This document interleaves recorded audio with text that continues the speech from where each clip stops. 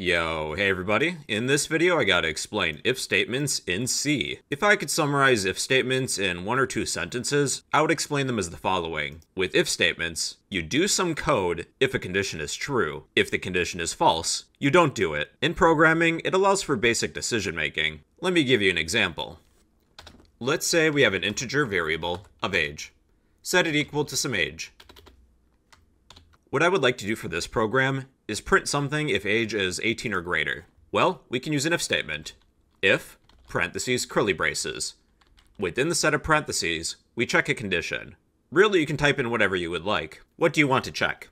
If our variable age is greater than or equal to 18. If this is true, then we can print the following. You are an adult. Let's test it. Age is 21. We end up printing, you are an adult. Now, what if this condition was not true? What if it was false? Let's say age is 12. Well, then we don't do the code. We skip over it entirely, as if it never existed. Only do this code if this condition is true. Otherwise, you can do something else by adding an else clause. So if our age is less than 18, we can print the following. You are a child. Age is set to 12. We end up printing, you are a child. So with an if and else if statement, if this is true, do this. Else, do something else. It's basic decision making in programming. Now, if there's any other conditions you want to check, we can check something else using else if. We can check more than one thing. If variable age is less than 0, we'll print something else. We'll print you haven't been born yet. I'll set age to be -1. We end up printing you haven't been born yet. This condition was false, we skip over it and go to the next condition. Well, this one turned out to be true, so we do this and skip over the rest. Now, you can add as many else if statements as you would like. Let's check else if variable age is equal to 0 exactly. Double equals is the comparison operator. We're checking if two values are equal. If you were to use 1 equals, C thinks you're trying to assign age to be 0. That's the assignment operator. For a direct comparison, use 2 equals.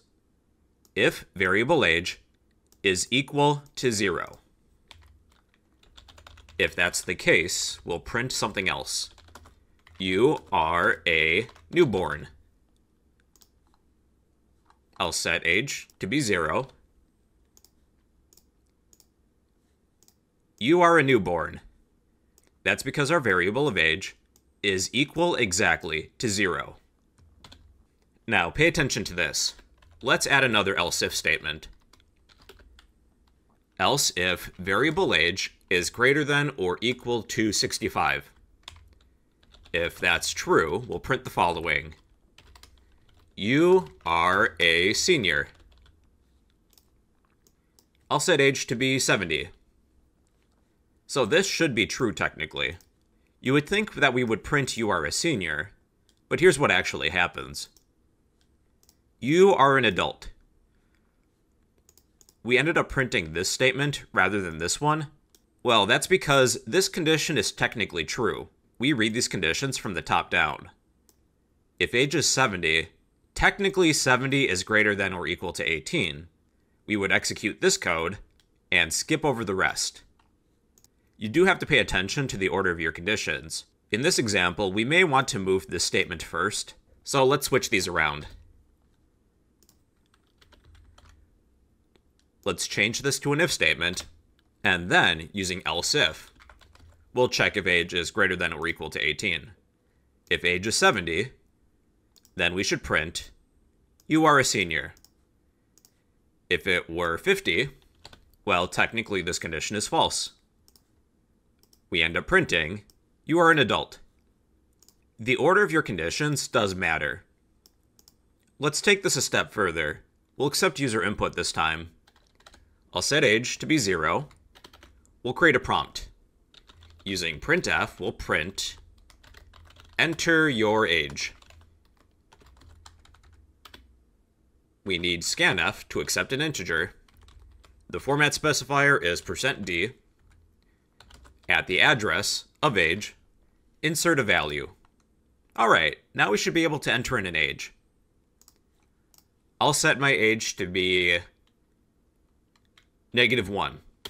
You haven't been born yet. Let's test it again. What if I was 0? You are a newborn. Maybe I'm 13. You are a child. Perhaps I'm 25. You are an adult. And what if I was 99? You are a senior. By using if statements, they allow for basic decision making. Let's go over another example. In this next example, we'll be working with booleans. We'll need to include the boolean header file. std bool.h. A boolean is either true or false. Let's create a boolean variable of isStudent. If we're a student, this could be true. If we're not, this could be false. Let's set that to be true initially. Using an if statement, we can check a boolean value. If isStudent is equal to true, then we can print, using printf, you are a student. Else we'll print, you are not a student. Okay, isStudent is set to true. We execute the if statement. You are a student. If this were false, then we print, you are not a student. Now, when examining Boolean variables, you don't necessarily need is equal to true. You can just check the variable itself, because it's already true or false. If isStudent, if that's true, do this. So this should work too. You are a student. If isStudent, if this were false, well then, you are not a student. Using if statements with Boolean variables is really simple.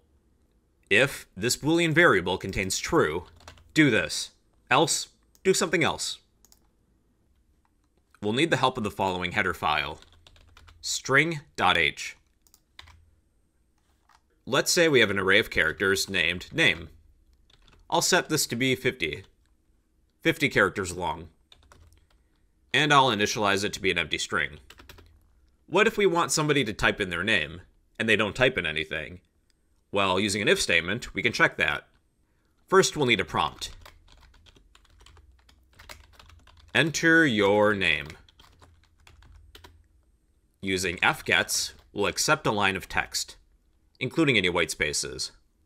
We need the name of our variable, followed by the size of our variable, in this case 50, but it would be better to use sizeof to calculate it in case it changes. Size of name, and then standard input. We can check if a string is empty. Here's how. With our if statement, with the condition, we'll use the following function.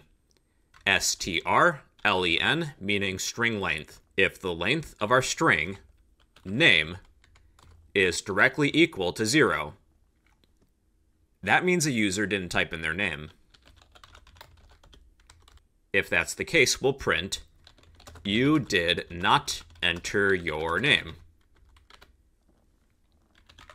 Else, if the length of our name is not 0, that means they typed something in. We'll print, hello, insert a string, then display our name variable. Okay, let's see how this works. Enter your name. I'm just going to hit enter. Oh, and then we have to remove the new line character at the end. Take our name, get the length of our name, string length, -1 to go to the end, set that last character equal to a null terminator, /0. We're doing this because the new line character does count as a letter or a character, so that would technically be 1. Okay, let's try it now. Enter your name. I'm just going to hit enter. You did not enter your name. Let's try it again. Type in your full name. Hello, whatever your name is. In my case, brocode. Alright everybody, so those are if statements. Basically speaking, if some condition is true, you do something. If it isn't true, you can do something else entirely. It allows for basic decision making. And well everybody, those are if statements in C.